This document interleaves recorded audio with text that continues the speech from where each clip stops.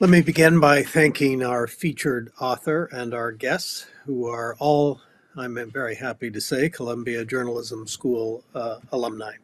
Katie Worth, Raney Aronson-Rath, Jimmy So, and Charles Sennott.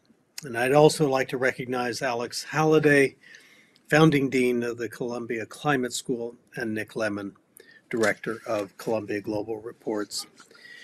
I have spoken many times about the founding of Columbia Global Reports 5 years ago. Nick Lemann and I were concerned that so many newspapers and news magazines were going out of business, and that the coverage of global issues was declining, largely for financial reasons. Of course, we share in the belief that a vibrant and free press are essential for a healthy society.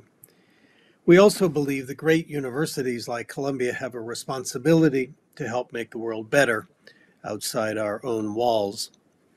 Of course, our graduates do that, as we see here, with Columbia Journalism School alumni in every leadership position on this project. But we wanted actually to do the work ourselves too, as an institution. We created Columbia Global Reports to focus attention on stories that we felt didn't receive the coverage they deserved. We were inspired by the journalism being done at leading national nonprofits like FRONTLINE, and over the past several years, we have been gratified by the success of Columbia Global Reports, by the wide variety of topics that have been covered, and by the influence our books have had on the national discourse. Tonight's book is an excellent example of the kind of work that we set out to do 5 years ago. And it's an honor to be doing it in partnership with FRONTLINE and the GroundTruth Project. Miseducation, How Climate Change is Taught in America, focuses on a topic that is obviously critical to our future and our survival on this planet. That topic, of course, is climate change and how it is being taught or not taught in primary and secondary schools across the United States. Katie Worth has conducted a multi-year investigation that reveals the extent to which uncertainty, doubt, and denialism have been infused into the education that children in public schools receive around the issue of climate change. She has found that to a significant extent, this misinformation is due to the efforts of the oil industry, state legislatures, school boards, conservative lobbyists, and textbook publishers who work to sow doubt and promote distrust on climate science. Given that background, it's little wonder that, as Katie points out in the book, a recent UN survey found that a quarter of young Americans declined to call climate change an emergency. The subject matter here is timely and urgently important. It is very close to my own heart and lies at the core of what we do here at Columbia, to create new knowledge, educate future generations, and engage with the problems of the world. Indeed, on the issue of climate change, we felt the challenges were so great and the consequences so potentially catastrophic that we have founded an entire school devoted to climate just a year and a half ago. The Columbia Climate School, our first new school at the university in 25 years, welcomed its first cohort of students at the start of this academic year. These developments complement our longtime academic leadership in climate science and our plans and commitments to shrink our own carbon footprint through our campus operations and investment policies. But the success of our climate school, and indeed of all the efforts underway on climate, depend greatly on the willingness of Americans to understand the gravity of the crisis we face and to embrace efforts to lessen its destructive consequences. If the crisis in climate education outlined in this book continues to be our reality, it will not be possible for the society to make the changes needed to slow the pace of global warming and to mitigate its worst outcomes. We're here to discuss this and much more, so now I will turn this over to Nick Lemann, who will introduce our panelists and begin the discussions. Nick, as most of you probably know, is the director of Columbia Global Reports and Dean Emeritus of the Columbia Journalism School. I am deeply grateful to him for managing this imprint so expertly and for organizing this event. Thank you. Thank you, Lee, and welcome everybody. I think your screen looks the same as my screen, so just going clockwise, I'm Nick Lemann, as noted, and then going clockwise for me, you get to Raney Aronson, who is the executive producer of FRONTLINE, then Charles Sennott, who is the CEO of GroundTruth, then Jimmy So, who is the editor of Columbia Global Reports. We won't get into exactly what year everybody graduated from Columbia Journalism School, but I think it's fair to say that I'm the oldest person on the screen. So when I was 25, I guess, unspecified date, I went to work for the Washington Post, then in its maximal glory days after Watergate. And, that was a world where the rest of you probably aren't old enough to remember, where once you landed at a place like that, it was assumed that you had a job for life. And it was kind of like being in the U.S. Foreign Service or something. You get posted here for a few years, you get posted there for a few years. At that time, there was a whole floor of the building that was filled with people, little teams of people who had been detached from any deadlines and sent to, figure out the big problems of the world. And it was assumed that the paper would always be so profitable that it could sort of finance this public function. Well, we're not in that situation anymore. And so I want to use part of this session to introduce Katie Worth's book, but part to show you kind of the new, if you will, before we get to the ecology of planet Earth, we're going to do a little bit on the ecology of nonprofit journalism today to show you how in the era that is emerging that isn't the era I was just describing when I was starting at the Washington Post, how work like this gets done, because it is expensive. It does take a village. So we're going to use kind of the origin story of the book as a way of, also explaining to you the infrastructure that produces a book like this and how it works. So we'll do that for a few minutes, and then we'll bring on uh, Katie and Alex Halliday. I think the story starts with Charlie, although it's not quite clear who it starts with. But I'll start with you, Charlie. And how did you first encounter Katie Worth and send her to the reporting that began this book? The way I remembered, Katie was already at Frontline working as a reporting fellow, but we at the GroundTruth Project support journalism in the field.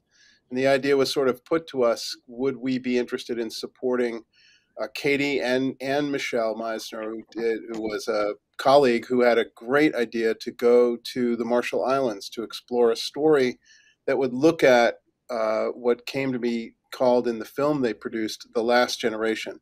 And working with Raney on this, it became an opportunity to really think about how we could support these two amazing emerging journalists who are fully emerged at this point. These are spectacular talents early in their careers, but truly veterans of the craft and who are amazing at what they do.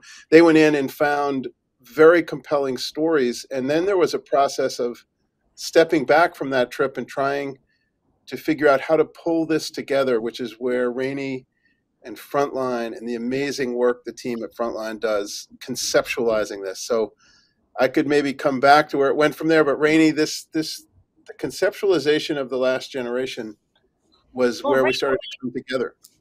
One of the things, Nick, you just mentioned is the new ecosystem of journalism and the big central idea being collaboration. So Charlie and I long wanted to collaborate, and that's true with you too, right, Nick? So we're all thinking, how do we put our journalism together to do stronger investigative journalism, all of which is incredibly expensive and takes time. So when we were pitched the idea at Frontline for the team to go to the Marshall Islands, the first person I thought of was Charlie, because he was always saying to me, let's do something together. And I think that enthusiasm really led us to support their work at the Marshall Islands. They came back, and Katie Worth and Michelle Meisner are terrific, as Charlie said, and they started to show us scenes from what they hoped to be a documentary film. And as they showed it to us, what was remarkable is that what they really captured were children's voices. They captured the youth of the Marshall Islands expressing in very vivid detail their experiences, their belief in climate science, their belief in climate change, because they were living it. And as they started to talk, I actually said in the edit room, and Charlie knows this, I think as a documentary film, we're going to have all these adult experts around these children. And what might be better is to just hear from the children themselves, because it's such a persuasive argument. It's such a persuasive moment to hear a child really talk about change through their eyes. And that we would put the addendum materials, the writing around it about climate science and climate change in an interactive. And that's how we came up with The Last Generation. And Charlie and the team at GroundTruth, the editors there, it was actually a really synergistic moment, because we're filmmakers at Frontline and visual storytellers, and of course journalists too. But I think that collaboration really lent itself to what then became, this big effort around a book. Let me go. Well, first of all, just for the uninitiated, you'll see this in the book. I sometimes my children drag me to these fantasy adventure type movies. They always have a scene on an island, and the island always has these sheer cliffs rising up out of the sea. That's not the Marshall Islands. So the reason for the Marshall Islands and a climate change story is they're very low lying, and they're receding rapidly, and to the point of being in sight of not existing anymore. So it's those kinds of islands. I think the way this whole saga started was Katie went to Columbia Journalism School. She was a student of mine. I was her thesis advisor. And somewhere along the line, I called Raney, I believe, and said, I have a really extraordinary student and you've got to find work for her. This was Yeah. pre this project. I mean, Um, and those circles really came together with a fellowship that she started to do with us in the first place, which then led me, of course, to call you with the idea of a book. You know, yeah, and so that it all all of goes this around. comes together, but that's the point about collaboration. When the editorial standards and relationships are trusted editorial relationships, that's when this really important, profound journalism can take off. And that was exactly what happened here, Nick, is that we called you to say, you know, Katie Worth has this remarkable idea of looking at what do American children know about climate, and Charlie was on board for that. But we couldn't make a film because it was in the middle of COVID, and distressingly we couldn't. So I said to her, why don't you write a book? And then the next call was to you all. And I think that was the grace of, you know, good editorial judgment that we were able to talk about that pretty quickly. Nick, Yeah, I it's might, nice. if I could, I would just add one other beautiful circle that comes into this, which is a long time ago, you made a similar call to me about Marissa Miley, who was the editor on this project, graduate of Columbia J School, I believe is on with us today listening in. She became such an incredible advocate of this project, really saw what Katie had and what she wanted to do, and the level of research that was here that could really open up into this idea for a book to take it even further. And that it encompassed something that at Ground Truth we are looking for all the time in narratives, which is stories that are global and local, that bring you the big global stories, but give you a way to tell the narratives and to ground them back into local. So just too great an opportunity not to do a shout out to Marissa Miley on this. She deserves it. And Jimmy, can you talk a little bit about how you find book projects and how you work with authors? Yeah. Well, we operate almost in between a magazine and a traditional book publisher. So we meet with authors, you know, many times a week. Right now, we're actually able to meet in person with authors again. During the pandemic, it had to be over Zoom calls. But we do the commissioning as well as we're not a traditional book publisher in that, not like a trade publisher who publishes 200 books a year. We do 6 short books a year, so we can give each book special attention and focus one after the other. And so we don't, it's not like an agent will have a long-standing relationship with us and will funnel 50 authors to us, and we don't participate in kind of book auctions and buy manuscripts that are finished. So we're really sort of assigning and commissioning. This is one of the projects that is an exception in that the proposal came thanks to Charlie and Raney, came almost fully formed, and Katie was almost always second guessing herself, which happens a lot with debut authors. And I was thinking, well, what if? Is this going to be too outdated? Are we going to get scooped? I'm afraid of this. I'm afraid of that. And there was this easy, simple job for me to say, nope, calm down, Katie. This is a great idea. You already have the pieces in here. And a lot of it is because we are a part of a nonprofit journalism organization, just like the GroundTruth Project and FRONTLINE, in that I've worked in newspapers, TV, radio, online, magazines. I've worked in everything. And Columbia Global Reports is one of the only projects that allow me to not worry about the onslaught of news and information, how we're chasing Twitter and how we're chasing real-time digital news nowadays. And we're able to think ahead and think about what's out in front and think about, we want to get ahead of the news. And this was an opportunity when Katie came to us and Michelle came to us with this. And all I had to say is, no, don't worry. This is going to be a good book and a good story 2 years from now. I'm going to start segueing to our next segment. So I want to say one thing and then we'll disappear. The guests will disappear. I'll still be on the screen, and then Katie and Alex Halliday will reappear. So going back to my long ago, younger days, in those days, if you worked for a for-profit news organization and anybody said to you, I'd like to have a little chat with you about how the resources are created to fund your organization, you would say, oh, no, I can't even be in a room when that's just being discussed. That would, corrupt my purity as a journalist. Okay, so counterintuitively, that's what life was like in the glory days of the for-profit journalism world. In the nonprofit journalism world, I can speak for my colleagues, we're all fundraising in addition to making journalism.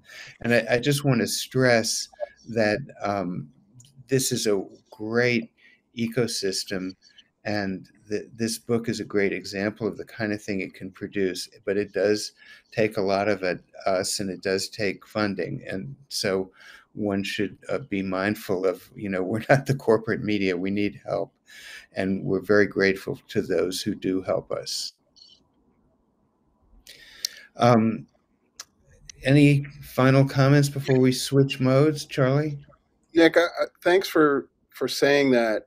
I would say the one thing I was thinking when you were sharing your story of the Washington Post was, before great reporters ended up in those hallways of the Washington Post, they often started at smaller newspapers around the country that were once thriving. And I worked in a couple of those, the Bergen Record, or big regional papers like the Boston Globe, which was once a big national paper.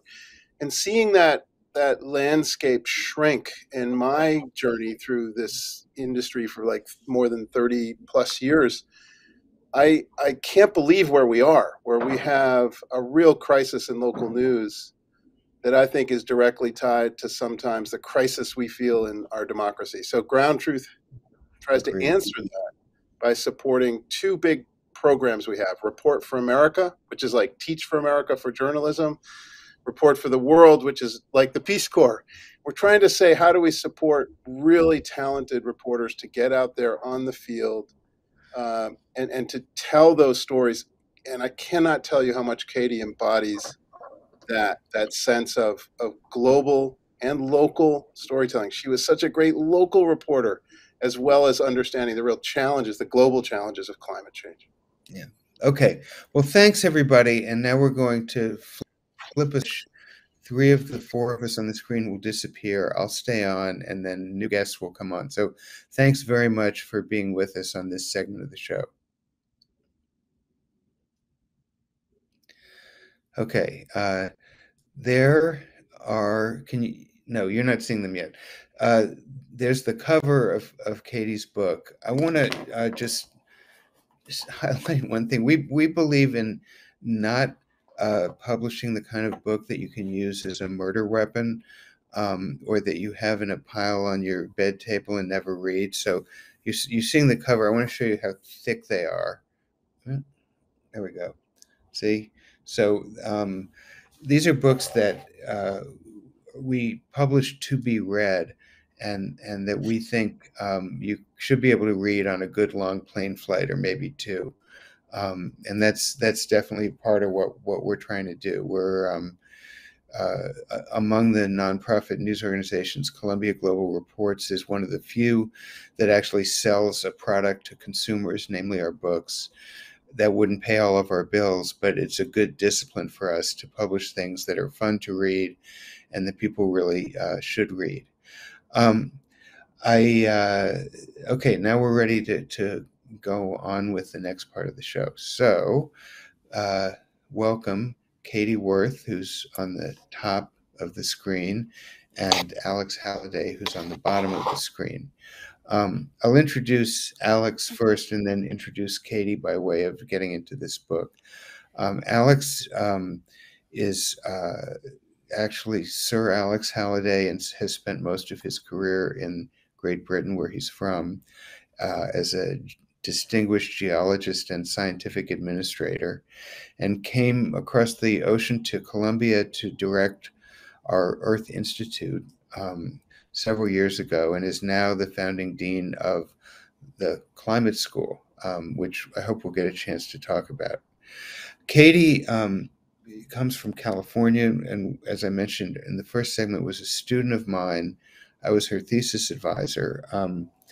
The first time we met, she sort of got my attention by saying, "Did you know that you can't trust DNA evidence in criminal cases?" And I said, "Really?" And that became her thesis. But she has a quality of not writing about what everybody else is writing about, but plowing new ground, and also of taking, things that people assume and sort of saying not so fast. So Katie, we talked a little bit in the first segment about your trip to the Marshall Islands, but let's start with sort of how you get from there to Oklahoma. Yeah, so so one of the kids that we featured in our interactive The Last Generation was a kid named Iserman. He was 9 years old, and he could just speak so fluently about climate change, its causes, its effects, what it might mean for his future, which is, more than most adults that I know can say.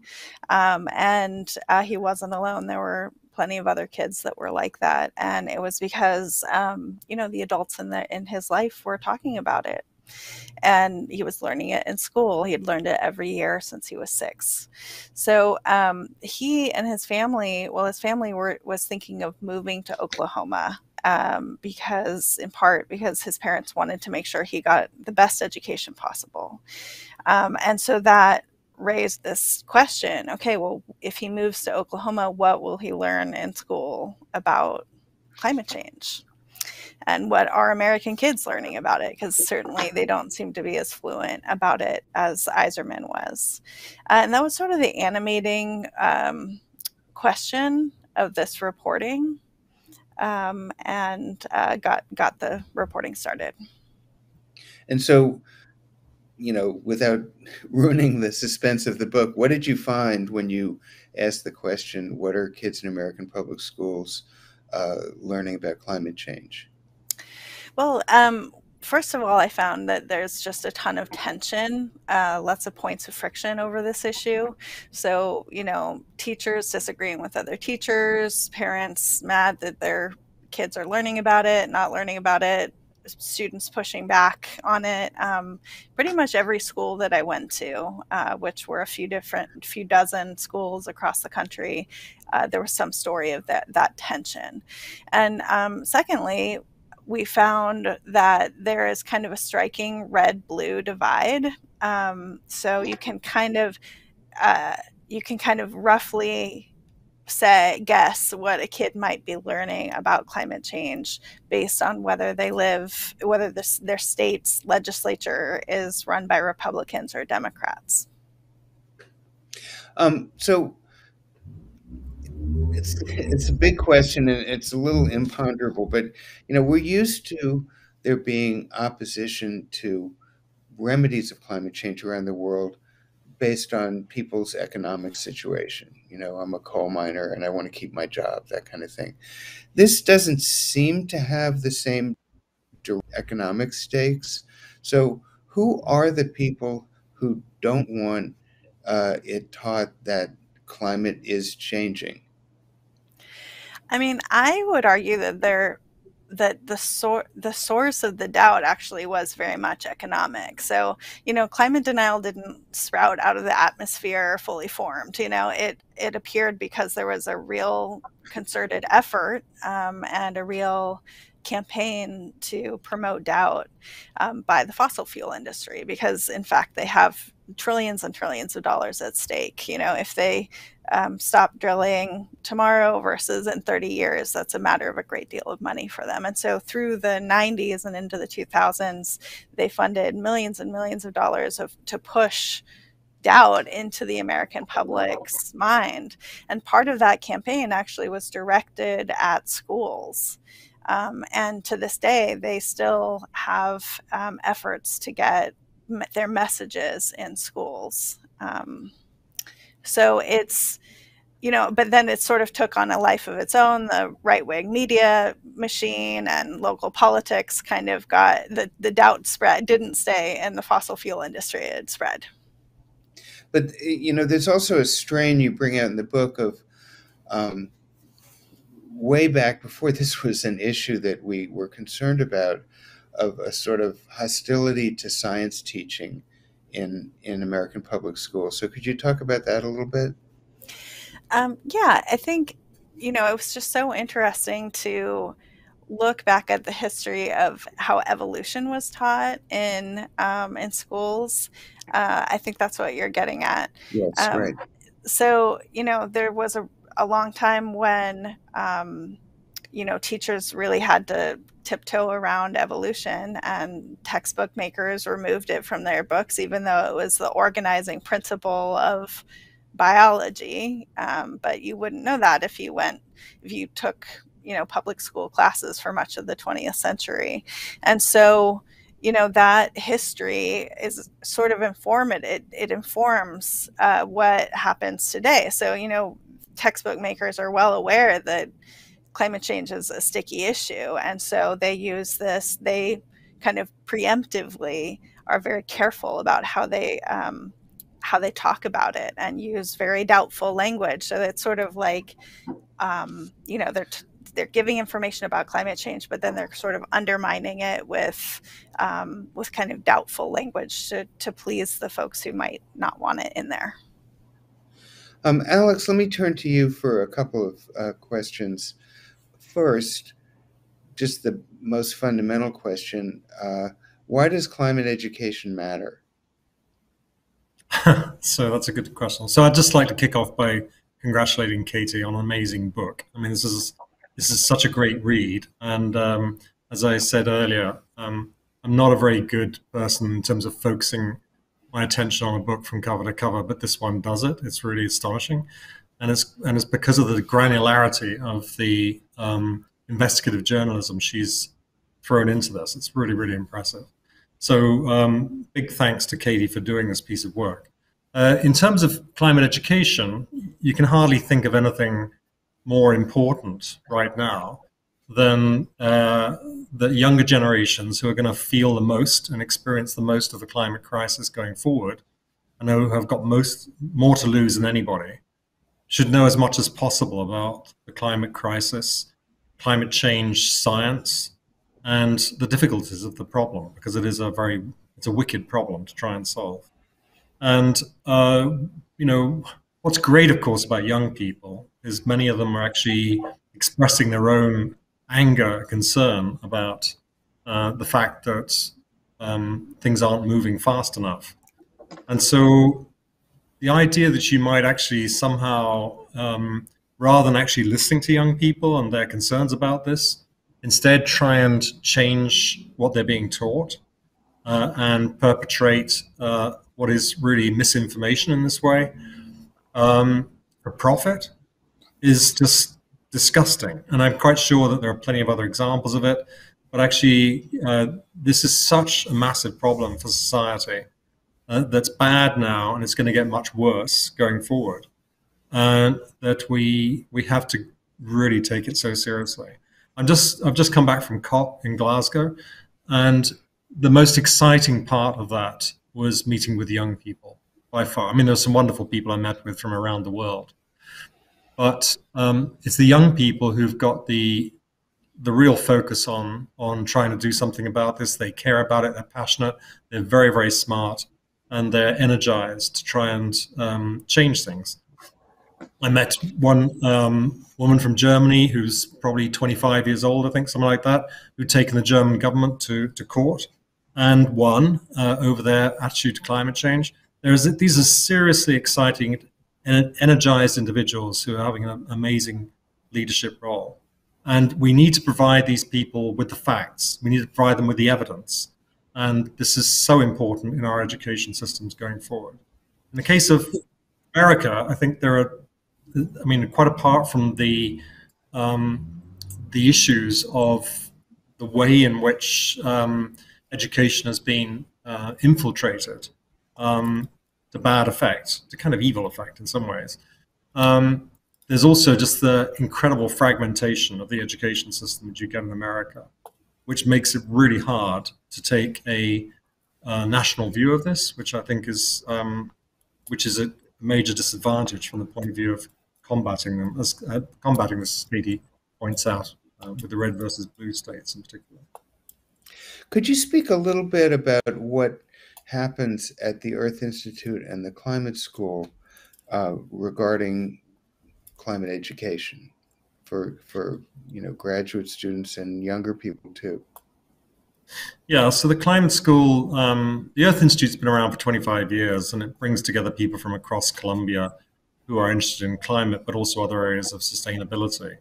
And we've pioneered a number of fabulous education programs that are now emulated around the world, and actually, which is great. And so there are a number of people around the world teaching sustainability in their universities based on what Columbia pioneered. So it's great that we did that. But actually, I think with the increasing focus on the climate crisis in particular, President Bollinger raised the issue of what more could we possibly do. And in the case of most American universities, the most powerful organizations in a university are very often the schools. And so building a school is a very strong statement. It's the first school we've had in 25 years. And it's a massive undertaking, but it actually does mean we think this problem is of the same scale and magnitude as, say, 100 years ago when there were public health emergencies and we started to build the first schools of public health in London and New York and other places. So this is the kind of thing that I think is going to be needed around the world. We're going to need to build these up going forward. But it's partly around, of course, educating future leaders, but it's also around informing the public and connecting with both K through 12, but also K through Grey. And I think this is the sort of way in which we're viewing this opportunity as something we have to do. And of course, here in New York, we have great opportunities for that. There is lots of interest in it, and we can actually have, I think, quite a positive impact, in particular on the local education community, and help teachers with what they need to do. Katie, I want to go back to the book, and can you tell the story of when you went back to Chico Junior High School, where you went as a student many years ago? A few years ago, let's say. Yeah, I was home for a visit and doing some other reporting, and I was just wondering what was being taught in my own alma mater, Chico Junior High School, and reached out to some science teachers there and wound up talking to one sixth grade science teacher who took a lot of care to teach her sixth graders something about climate science, including doing some solutions projects and, like both the science and the solutions. And then one day, her students started coming in and being like, well, why are we even doing this? This isn't important. And she came to find out that the kids were leaving her classroom and going into history class, where the teacher was showing them YouTube videos from a denialist organization that said that climate change was a hoax and that it was a scientific, fraud, etc. And so the kids were getting both of those messages, and she wound up confronting the history teacher and saying, we have to be careful. These kids are 11, and right now one adult they trust is telling them one thing, and another adult is telling them, oh, don't worry about it. And he said, well, I just want them to know both sides. And then what's going on outside the walls of the school?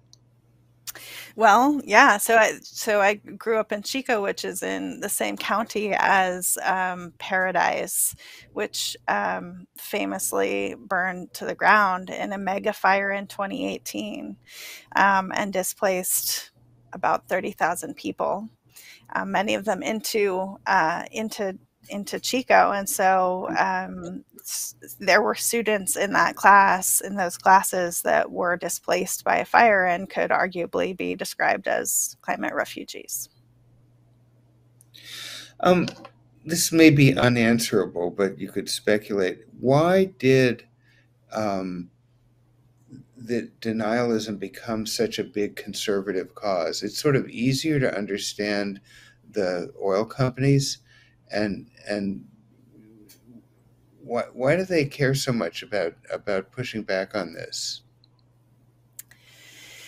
You know, it's a really good question, and I wish I had more insight into that. What I can say is that, you know, it has become a central pillar of the Republican Party's stance, and that, you know, then means that you know, a large part of the country just doesn't believe this basic scientific fact that is very relevant right now, you know, and then those adult politics just like insert themselves into the domain of children, into the world of children, you know, through teachers who just kind of trust the information that they've been given, through their parents. And so, yeah, you know, like, so that leads to the situation where kids are learning, you know, getting messages that aren't based in evidence. What do you think would help to solve this problem? Well, the teachers that I talked to, the kind of climate educators, said that they thought it would be important to get into the academic standard, to work on the academic standards state by state and school by school. So academic standards, it's a little tricky to talk about because people's eyes glaze over, but it's they're basically, you know, what a kid must learn each year and each grade. So, you know, in 7th grade, they may learn fractions, say. And so it's sort of a given state's main lever of power over what a kid learns. And so, you know, one of the things that I looked at in my reporting was where in the country kids were, where in the country was climate change in the standards and kids were mandated to learn about it, and where it wasn't. And so there's many states where it's either not included in the standards, or it's included very slightly, or it's included like as a debate. You know, they specifically say kids need to debate whether it's happening. So working on those academic standards is one point of pressure that could change this. I want to say that in a couple minutes, we're going to start taking questions from the audience. So I assume this isn't set up so I can see them yet, but I will be able to soon. But if you have questions, please send them in, and then I'll start sort of pitching them to Katie and Alex. Alex, I have a lot of students who don't come from the U.S., and they always have this list of things that are weird about our country, like people are allowed to walk around carrying guns, and we investigate politicians' religious and sexual lives and things like that. But I assume that something that struck you as odd in this book is that the U.S. doesn't have central control over the education system. Is that?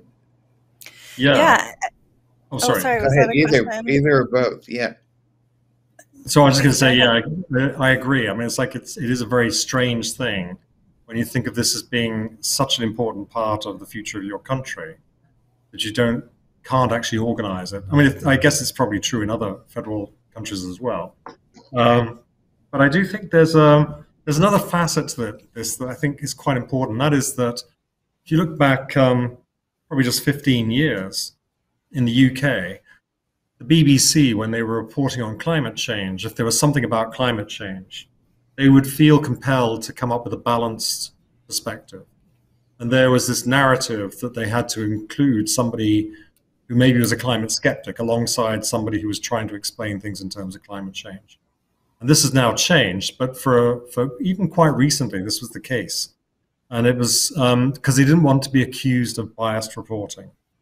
And it's the same thing a little bit with the scientists. They're very, very careful not to sound like they're overhyping things, following the East Anglia Climate Gate event that took place in the early in 2000s. And, you know, this was actually something that actually left scientists feeling they had to be very, very careful not to overhype things, while at the same time having to say that things are actually uncertain. And now, of course, what we talk about instead of uncertainty is risk rather than uncertainty. And we talk about things in a much more compelling way because we've got much more data out there. But it's been quite a long haul to actually get even certain parts of the media to get on board with the magnitude of the climate crisis and what we have to do. So I think that's also part of the context of what all countries have been dealing with. Katie, you were going to say?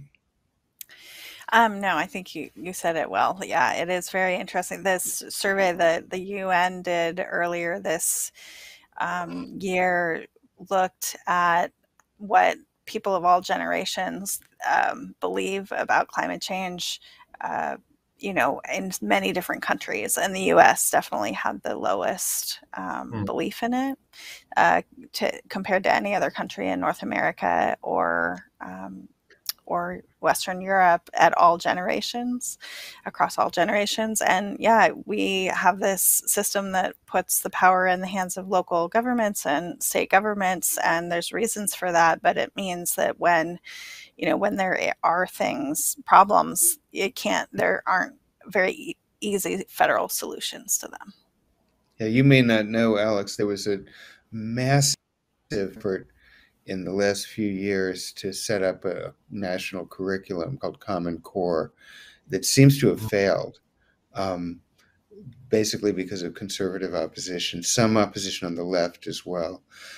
One other comment before we go to questions is what you were saying about the BBC. We're in the middle of a real norm change in the United States in journalism around those issues.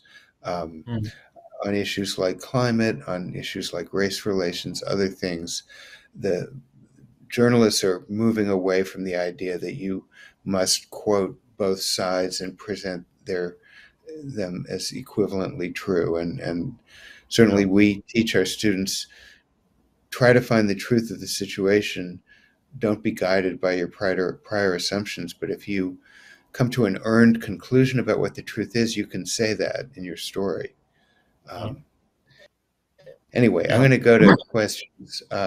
So we have a class here from John O'Connell High School in San Francisco. And so I'm going to start with a few questions from one of the students in the class named Bernardo. What is the process of climate change? What is the aftermath? How is climate change affecting the younger generations? And either or both of you can answer that if you wish. Katie, do you want to go or shall I go? Please do. Okay, so climate change is a result of increasing carbon dioxide in the atmosphere. Carbon dioxide in the atmosphere is varied naturally over geological time. But what we're doing right now, because of CO2 emissions from caused by the Industrial Revolution and our everyday processes of life, is driving climate change at a pace that's never been done before. And it affects everybody. Everybody's going to be impacted. The result is going to be catastrophic for certain parts of the world. And I think most climate scientists are worried about the direct impact, fair enough, but there's also worries about what it'll do for society. And we'll see societal breakdown in various parts of the world as people struggle to cope with this going forward. So it is arguably the biggest threat we face going forward, and we have to act on it quickly. Let me read a question from James Baker. How can we learn or / investigate how climate change is currently being taught in the school district in which we live. Excuse me. My children are no longer in our public school system. Are you recommending that we become activists on this issue in our own communities? I think it is interesting to find out what's happening in your own school district. And I can't recommend that you become an activist on it, but I think it's a reasonable question. What is happening in the schools in your community and your state? There's an organization called the National Center for Science Education, and they track very closely these bills that come up every year that try and kind of mess with how climate change and often evolution are taught in a given state. And so they're a really good organization to take a look at if you're trying to figure out what's happening in your state. And I think that, ultimately there does need to be conversations in our communities about, what we want, how we want to arm kids for their future. If I could just add on the activist issue, on many issues in the United States, for complicated reasons, there's a historic liberal impulse to seize the high ground, the major institutions, and try to get change that way. And conservatives are more inclined often to work at the grassroots. I mean, there's nothing that takes more patience than just showing up at local school board meetings year in and year out and making a pain of yourself. But a lot of conservative activists around the country have done this for decades. And that's what we see now is the result of that. So I think if there's more counterbalance where people on the other side go to the same local school board meetings and Tuesday, whenever they are, and show up and question and demand, people listen to that. That's just my editorial. A question from Joyce Lemaster. Doesn't a teacher's curriculum have to be pre-approved by the school board? I think that varies district to district. The process, as I understand it, is, usually a state will create these academic standards that kind of give the overview of what has to be learned by the end of the year, but it doesn't necessarily say how it should be learned or what books it should be using, or what resources should be used. And so, sometimes school districts have some say in that, but a lot of it is a teacher kind of figuring it out on their own. And that's one problem, is that they often go online and just, I have to teach a lesson on energy tomorrow and Google 6th grade energy lesson, like they're just trying to kind of put it together themselves, and they may run into these free, snazzy looking online lesson plans that are actually created by kind of moneyed interests that are trying to push an narrative. So there's not like a very clear answer to that. I think it really depends on, education is just so local in this country. Here's a question from Pat Ferris. What was the most surprising insight you gained from your research? Well, I think that I found it really surprising. I think a lot of people would find it surprising how just the quantity of climate denial talking points that are in textbooks. Like we think of textbooks as these authoritative sources, and they really, like they can be trusted. And then you actually look at what is actually written in them about this really, sensitive subject, and it's not the truth. It's not what was known at the time about the issue. And that, to me, I think is pretty shocking. Here's another question from Peggy Hartog. I teach sustainability in my critical reading and writing college course. I have found my own resources, but I wonder if you have a list of resources I could use to teach, and that could be for either of you. if they, if she'd like to send me an email, we'd be very happy to sort of pull something together. That'd be great. There's plenty out there. There's an organization, or there's a website, I think it's called cleanet.org, CLEANET.org, and they have they've actually surveyed more than 30,000 online materials about climate change, and they found just 700 of them valid and worth using in school. So that statistic alone is pretty stunning, but they have put them all in one place. And so I think that's a really good and reliable resource. Here's a question from Stephen Tuckey. Given that the decentralization of education is not likely to change, and the politicization of science education standards in many states, is there any reason to expect any improvement in this situation? I guess I'd question whether things might not change with climate change when we see what's happening to the Western US and Western North America 2 years in a row with wildfires and a drought that is the worst for hundreds of years.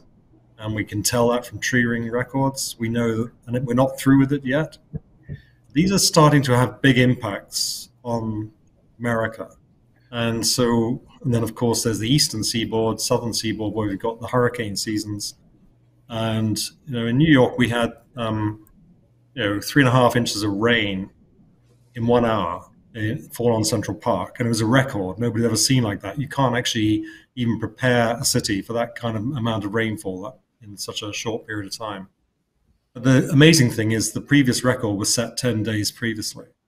And so this is just, things are changing fast, and nobody had seen anything like Hurricane Harvey before. As the climate changes, the phenomena are changing, and people are waking up, I think, to the fact that this is really real.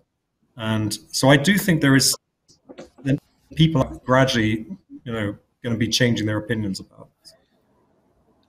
I want to say also, just as a journalist, that we all operate in the belief that when you bring situations to the public's attention, it makes a difference. And what Katie has done here is this really hasn't been, as much climate journalism as there is, this really hasn't been a story. She's making it a story. And I don't know, if that's going to lead instantly to a solution, but it sure is a step on the path. So I think just for this to be an issue that the public understands is an issue and starts to debate is a first step toward change. A number of people have asked other questions about resources, and I know that you both have the answers. So I'd like to say to them, Katie will talk to Jimmy So, who you saw earlier, and they'll maybe put some of these resources up on our Columbia Global Report's website so you can find them. And we can work with you too on that, Alex. That's globalreports.columbia.edu. Maybe have time for one more question. It seems to me, this is from April Fletcher, it seems to me the source of misinformation about climate change in schools is ultimately coming from the fossil fuel industry. How can we best put pressure on these companies that are promulgating misinformation for corporate profit to stop the lies and misinformation? At some level, I think one of the most important bits of pressure that's being put on them is finance.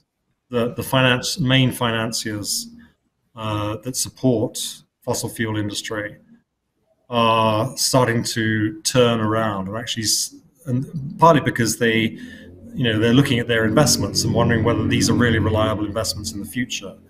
So, and then there are also the stakeholders who are actually shareholders in the companies who are also causing companies to change their mind. And then there are certain governments who are also causing certain companies to change their mind. So there's definitely been a big turn in the last year or two in terms of pressure on the oil and gas industry to move. You would say not far enough. We couldn't even get agreement to phase out fossil coal in the COP agreement that we've just come away from. We're moving in the right direction, but we're nowhere near far enough. And so there's a ton further that has to happen. And I think we have to see this as something that we need to just increase the level of public engagement on and global engagement on going forward, including young people. We're right at the end of the program. Katie, Alex, any parting words for our audience before we sign off? Well, my parting words would be congratulations, Katie, on a brilliant book. I think she's done an amazing job. I found it so interesting to see this taken apart and analyzed in such detail. But also, I think there are some other aspects to this that I'd like to see analyzed in more detail. In particular, the whole way in which policy has been influenced over the years, which is very closely allied to what's been going on in education programs, how policy is deliberately being manipulated in the same direction. And there should be a thorough investigation of that as well, I think. So, Katie, maybe that's your next project. Yeah, I mean, I just want to say, like, somebody said it in 8 words, what a good climate education would look like. And that is that it's real, it's us, it's bad, and there's hope. And if a kid walks out of their education knowing those 4 facts, then they're doing better than most adults in this country. And you can't forget that last one, that there's hope, because if you just give kids all doom and gloom, then that's not going to serve anyone very much. You need to let them know that there are solutions and that they can be part of it. And so I think that's just kind of the guidance that I heard from teachers around the country that are doing work on this issue, about how to approach this issue. And it's I think it's worth thinking about. Yeah. Okay. Well, thanks for writing this book, and it's really going to make a difference. And in addition to the idea you put forth just now, Alex, we have several other climate books in our pipeline editorially, so stay tuned. And thanks, Raney, Jimmy, Charlie, and Alex as well for being with us. We'll do more of these, so keep an eye on us. Thanks a lot. Thank you. Thank Bye. you.